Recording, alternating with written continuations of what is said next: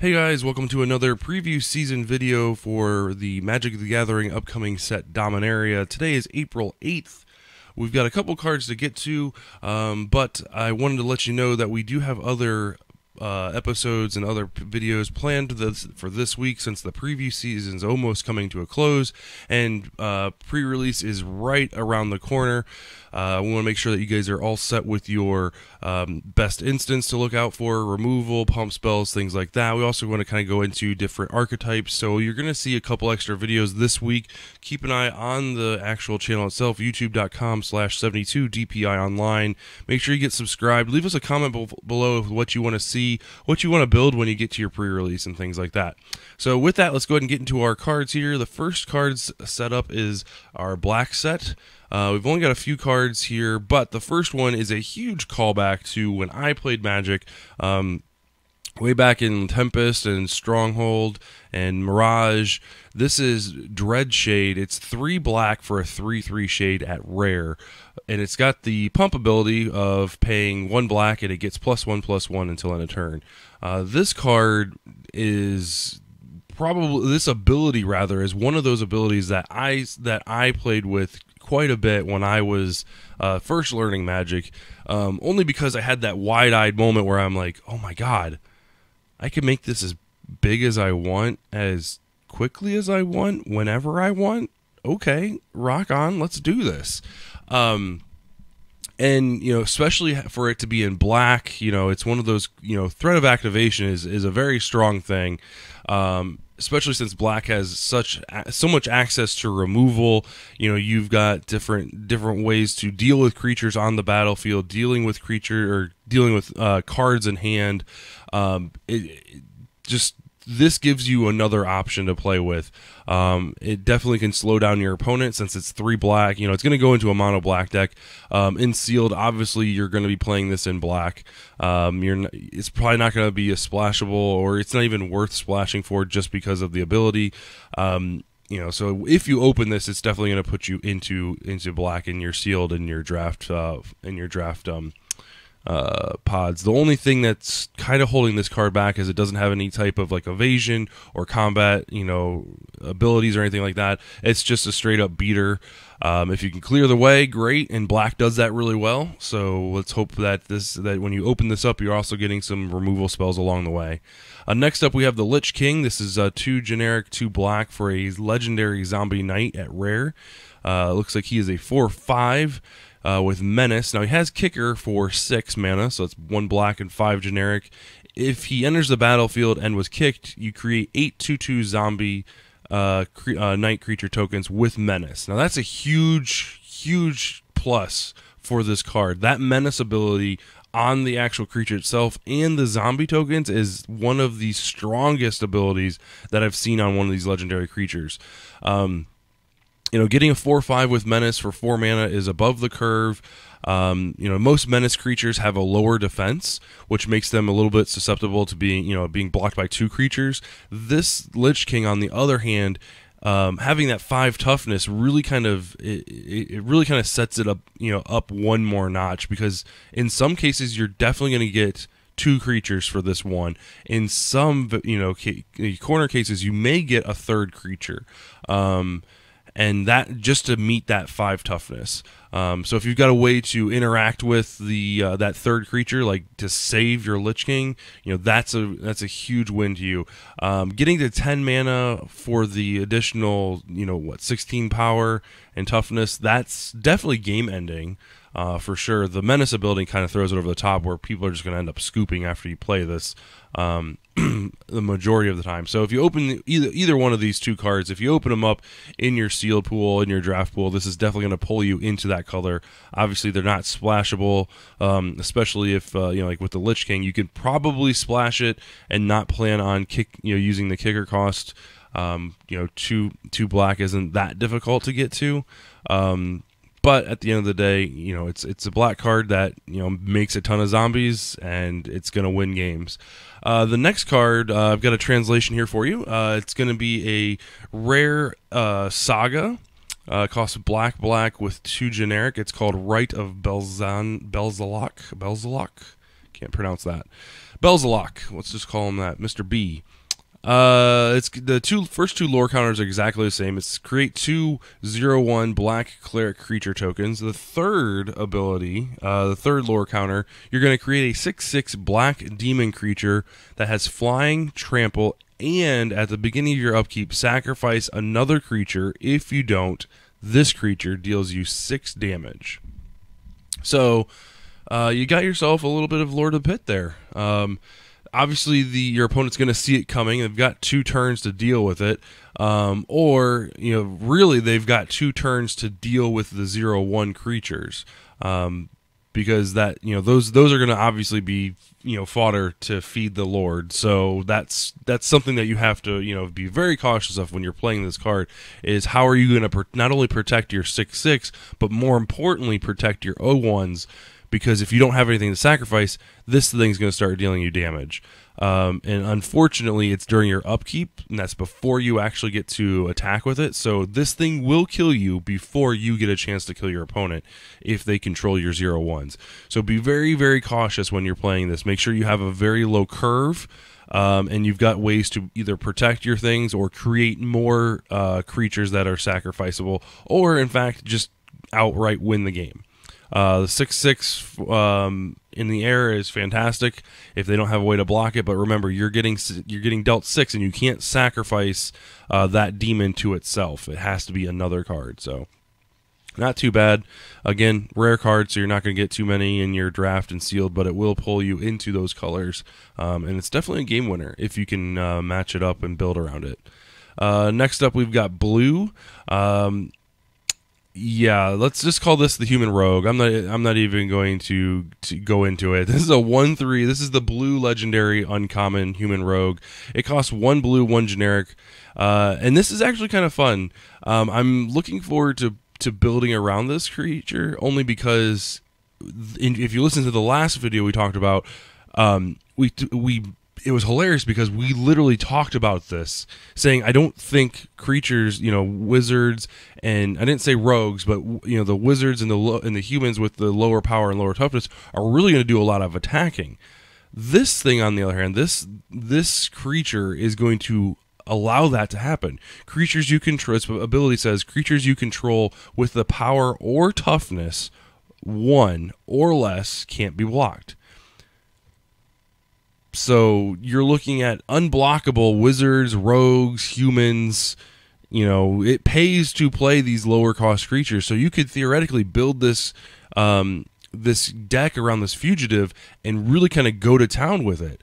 And it's uncommon, so it's likely that you'll see 1 in your draft, maybe more. It's not pigeonholed to humans or rogues or wizards. It's all creatures you control. So it makes anything that has the power toughness of 1 that much stronger. Obviously, if you augment those creatures, like putting auras or enchantments or equipment on them to change that, then they lose that ability. But at the end of the day, unblockable is unblockable, right? So it is what it is. I enjoy it. I'm glad it's an uncommon. I was kind of sad when Wizards announced that they were going to start lowering the amount of unblockableness that's in sets. So this is kind of fun to see. I really like building around this. So next up, we have Academy Journey Mage. It's 4 generic, 1 blue for a 3/2 human wizard at common. This spell costs 1 less to cast if you control a wizard. This does not stack, so it's either going to cost you 5 or 4, depending on if you control a wizard. And then when it enters the battlefield, you return target creature an opponent controls to its owner's hand. So it's really expensive is what it is. Even with the cost reduction with the wizard clause in there, it's still expensive for what you're paying, right? So on turn 5 you're playing a 3/2 that bounces something. That's okay. In limited, you'll see it played a little bit more because those games tend to run a little bit longer. The creature's just not powerful enough. It doesn't have, if it was a 2/3 or maybe a 3/4, then you're talking a little bit better. But it doesn't really do much past the bouncing ability. There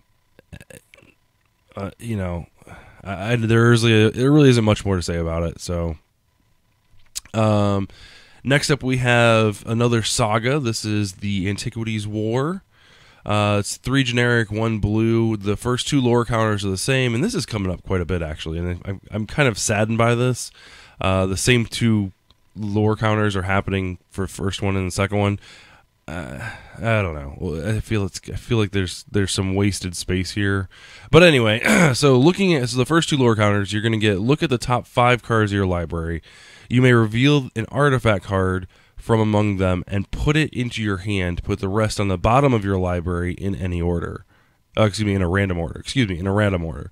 Not too shabby, right? You get to dig 5 deep, pick an artifact card from among them. So if you're, obviously you're only going to run this if, you've got artifacts in your deck. There's no sense in doing it otherwise. But the third ability is artifacts you control become artifact creatures with the base power and toughness of 5/5 until end of turn. We see this from time to time come up,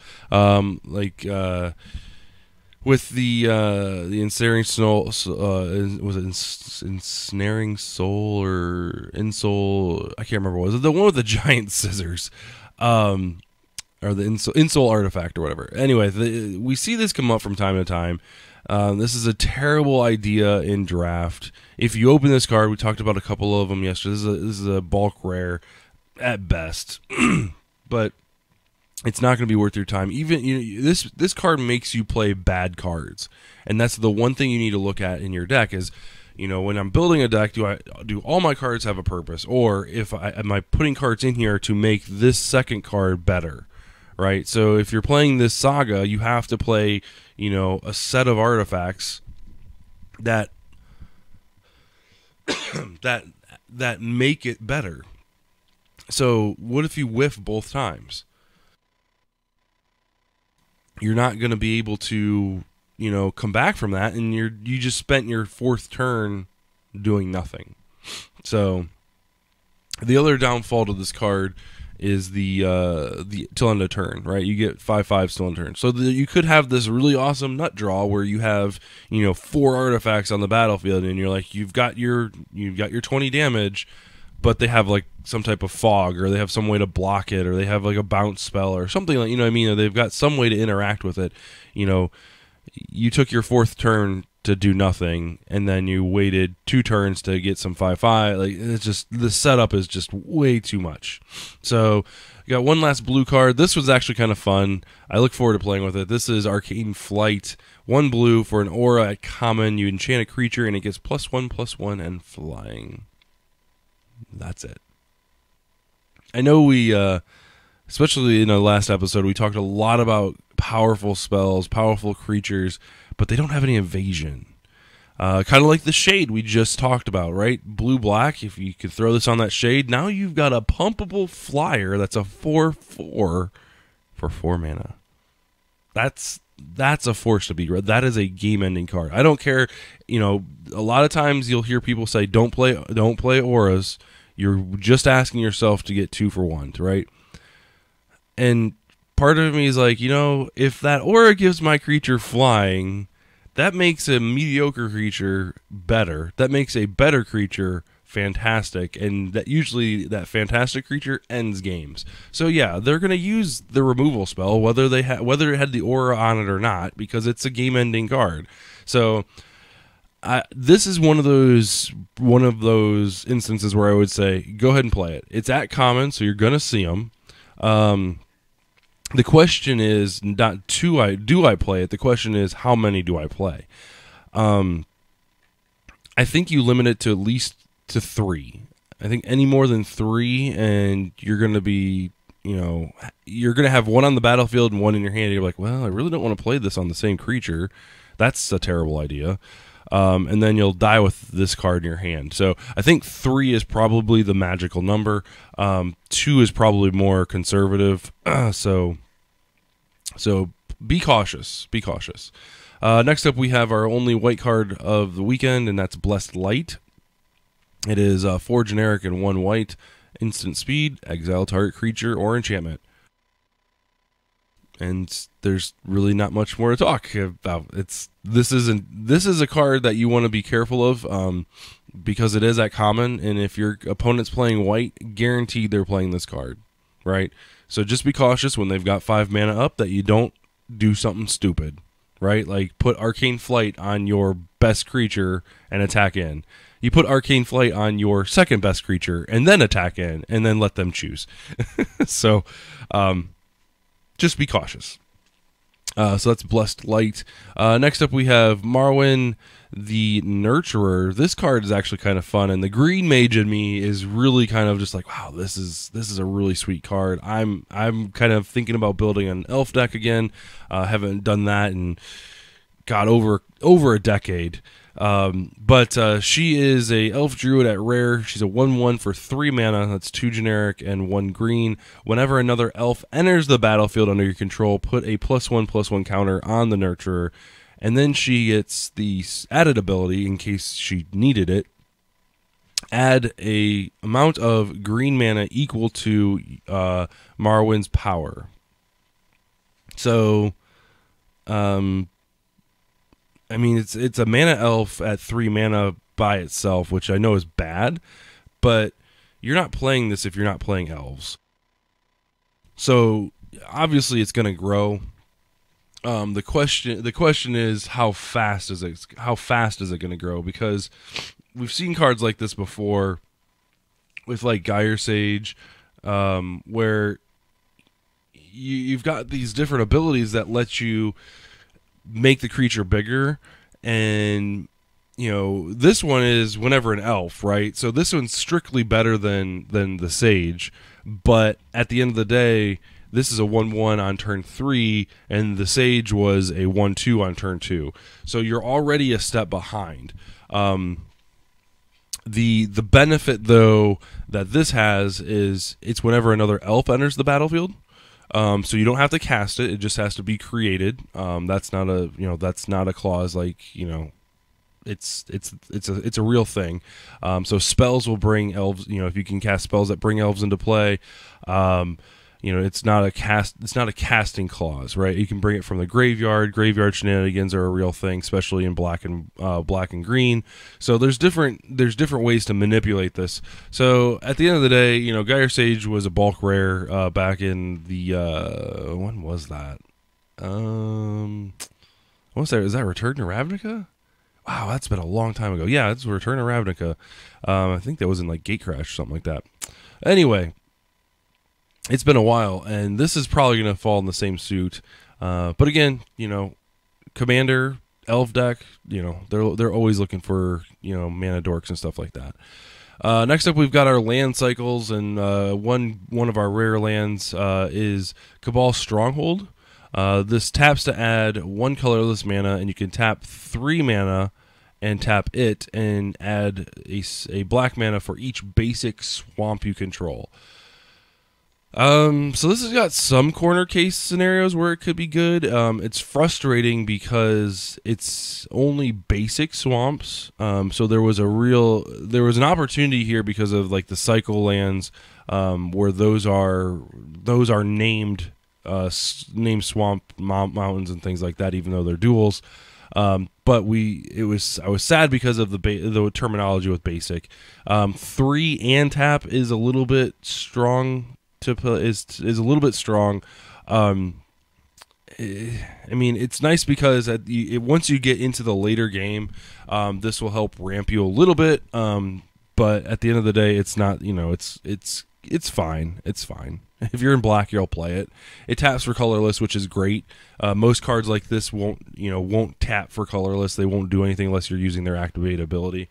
And then we got our lands, the land cycle from Innistrad, which is great. These cards have not seen reprints, minus I think the Chapel saw a reprint in one of the Commander sets, I believe. Yeah, I think that's about it. There hasn't been much reprints, and the whole cycle hasn't been reprinted.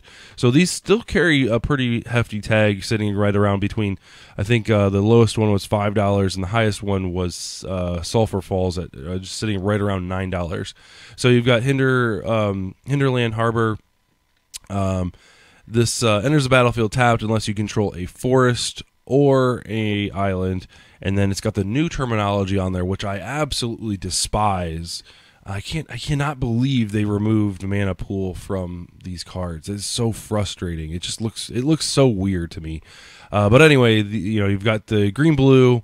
Then you got Clifftop Retreats, which is the Mountain Plains card land, which taps for red or white. And then fast forward here, you've got Woodland Cemetery, which is the Swamp Forest version for tapping for black or green.